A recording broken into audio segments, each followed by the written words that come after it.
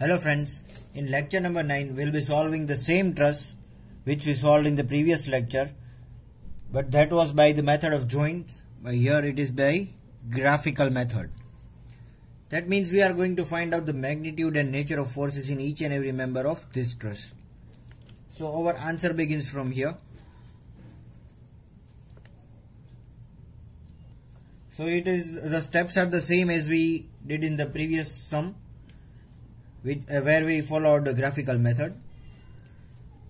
Here few dimensions are given: 3 meter, 4 meter and 4 meter members, and external forces are being shown by red colored marker, and the joints of the truss member are written with the orange colored marker A, B, C, D and E. So I have drawn the same truss over here but in the larger scale. The first step in the graphical method will be to write down the spaces. Because it is the space diagram, I am writing this space is A, B, C, D, E, F and G. I am going the clockwise direction. That means I have to write down the name of the spaces around the member. For this first member, that is DB, I am writing space number A. For BA, space number B. AC, C. CD, D. Likewise, going into clockwise direction, we have to draw the space diagram. Here the scale what I have drawn here is 1 centimeter is equal to 1 meter. 4 meter, so we have 4 centimeter. This is the scale what we can do on the graph paper. But I have shown here to explain you very clearly, because in graph paper it would become very complicated. So this is where we can get the clear idea. Now beside this space diagram, I have drawn a vector diagram where I have taken a scale of 1 centimeter is equal to 20 kilonewton. So let us try and draw the vector diagram from this space diagram. So as we did in the previous sum, I am going from A to B, B to C, C to D, E, F, G. I am going in clockwise direction. So when I go from A to B, the only vertical force comes in between is 120 kilonewton external force. It is going downwards. So I am marking a point, this A over here, and going downwards. How much? To 120 kilonewton. So 1 centimeter is equal to 20 kilonewton. So I can write down 120 divided by 20.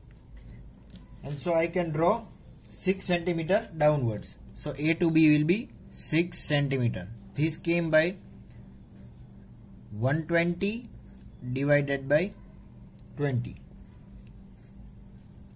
due to this scale. So I got 6 centimeter from A to B.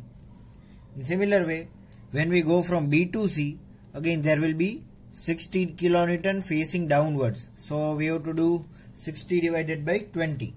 So B to C, 60 by 20, that will be 3 centimeter.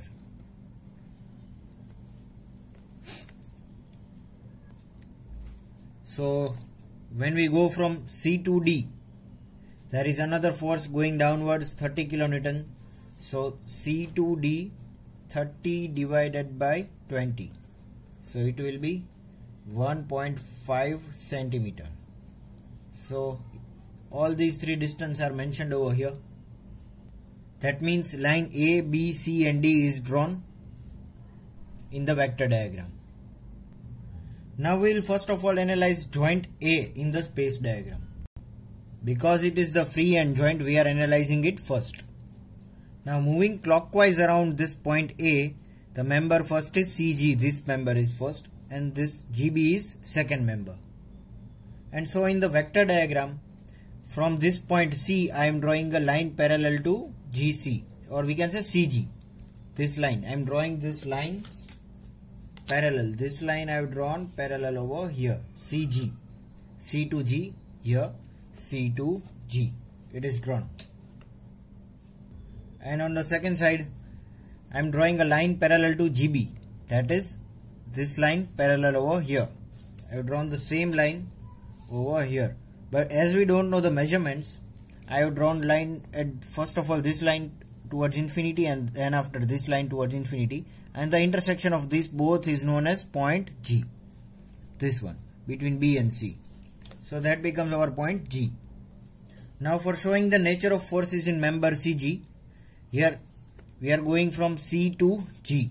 That means if we are going clockwise around point A, CG, I have to travel from here to here, C to G. So it is, as it is going upwards, I am drawing an upwards arrow over here. That means I am drawing this arrow near the point which I am analyzing, that is A. So I have to draw this opposite arrow. Again explaining, going from clockwise from C to G, I have to also travel from C to G in this direction. The arrow facing from bottom to top, I have to show it towards joint A, which joint I am analyzing. So this arrow is drawn over here. So nature of forces in this member AC is explained, or we can say member CG is explained. Then after second, going from G to B, this member G to B. So I am traveling from G to B left hand side. So again I have to travel from A towards left hand side. So draw an arrow this way. So I am drawing over here permanently this way. This is the opposite arrow. This is the first arrow which we determined. So this becomes the nature of the force in the member GB. So here, as the arrows are facing towards the joint, it is compressive. As the arrows are facing towards each other and away from the joint, it is tensile. So these are the nature of force as explained in the previous sums and lectures. So after this, we have to analyze joint B. So now we are at joint B. So the members meeting at joint B are this BG going clockwise, BG 1, this GF 2, this FA 3. So these three members are meeting at joint B.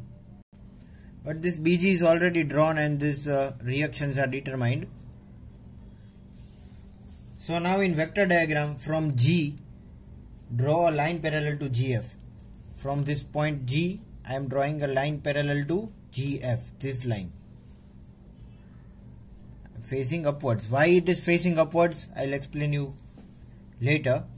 But I have to draw this line GF parallel to this line GF. I have to draw a line over here and starting from G and towards upwards.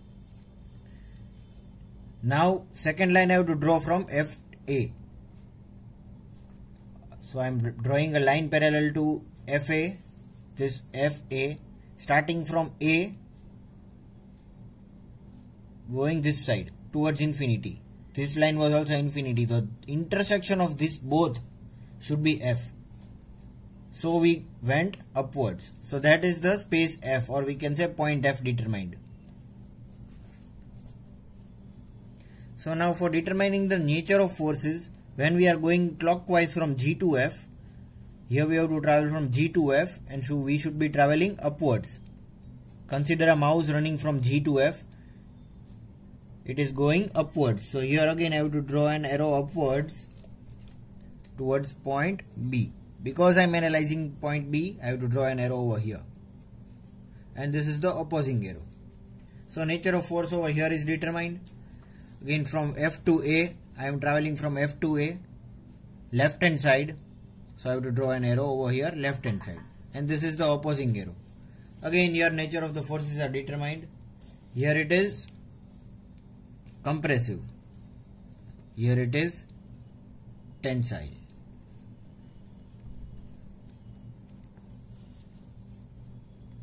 So we have completed analyzing joint B. And now we are considering joint C. Or we can say we are analyzing joint C. Now at joint C, the members DE and EF are remain to be drawn. That means nature of forces of this and this member are still remaining between DE and EF, these two members. So for that we will be analyzing. So now in vector diagram, I am drawing this line DE parallel over here. So this line is parallel to line DE and I am drawing from point D towards E, towards infinity. So these both lines are parallel from here to here. This line is parallel towards infinity. We are not having any dimension. Then after I am drawing another line from E to F, or we can say from F to E. As I am not having point E Right now I don't have this point, so I am drawing from F like this. This line parallel to this. So these both lines are parallel. And there will be the intersection point, and we are giving it name as point E. So here our vector diagram gets completed. But still the nature of forces in member DE and EF are not determined. So for doing that, I have to travel from D to E. That means from D towards E. I am going upwards. So here I am going upwards, drawing an upwards arrow towards point C. As I am analyzing joint C, I have to draw first arrow towards C and opposing arrow towards opposite side. In similar way, I have to travel from E to F, going clockwise, D to E and then E to F. So I am traveling from here to here, that is going upwards. So I am drawing an upwards arrow near point C and opposing arrow towards this side. So now nature of forces are determined. This becomes compressive. This becomes tensile. So nature of forces in all the members are determined, but still the only thing remaining is magnitude. Now to determine the magnitude, we can measure the length of each and every member over here. Suppose I am measuring this member BG. It is 8 centimeter, and so I have written it here 8 centimeter. But according to scale, 1 centimeter is equal to 20 kilonewton. So 8 centimeter is equal to 8 into 20. That will be 8 into 20, 160. So BG, or we can say GB, this member is having 160 kilonewton. In similar way, we can determine for each and every member the magnitude of forces. The nature of force is already being known, but the only thing remaining is magnitude, and that we can calculate by using this scale and the measurement of this vector diagram. So in this way, the graphical method for the analysis of a simple truss gets completed. But still we'll be solving some few more examples on analysis by methods of joint. So keep watching, do like and subscribe.